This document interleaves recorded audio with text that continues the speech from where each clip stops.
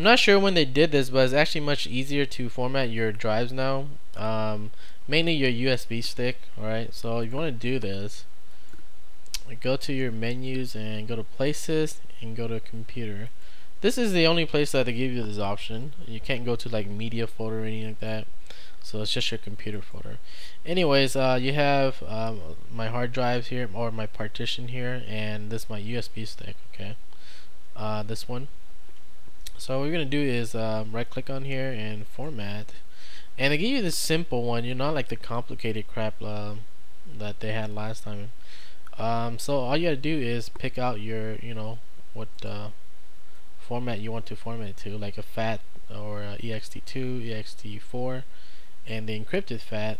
Not sure why they don't give you ext3 also, but whatever. I'm just gonna use the one that's FAT and give it a name. Let's give it a name here and hit format.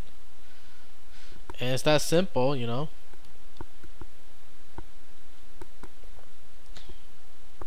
Alright, we're done, and now I can just drag in whatever you want to put in your USB stick here. Not a big deal. Anyways, if you don't, they actually give you like I guess a little bit more advanced option. So you go right click on there again, format, and you have this thing called the disk utility. Alright, now you click on that. It's not really that advanced, but it's much better if you're doing this for like I guess hard drives, but for USB stick, the simple one is efficient enough. But this one I think is mainly for hard drives. You can still do the same stuff like format your drives, but some of these other ones like the benchmarking or whatever, is mainly meant for your hard drives. Okay, so if you do like a a benchmark, and they'll tell you like your disk is healthy or not according to the ratings or whatever.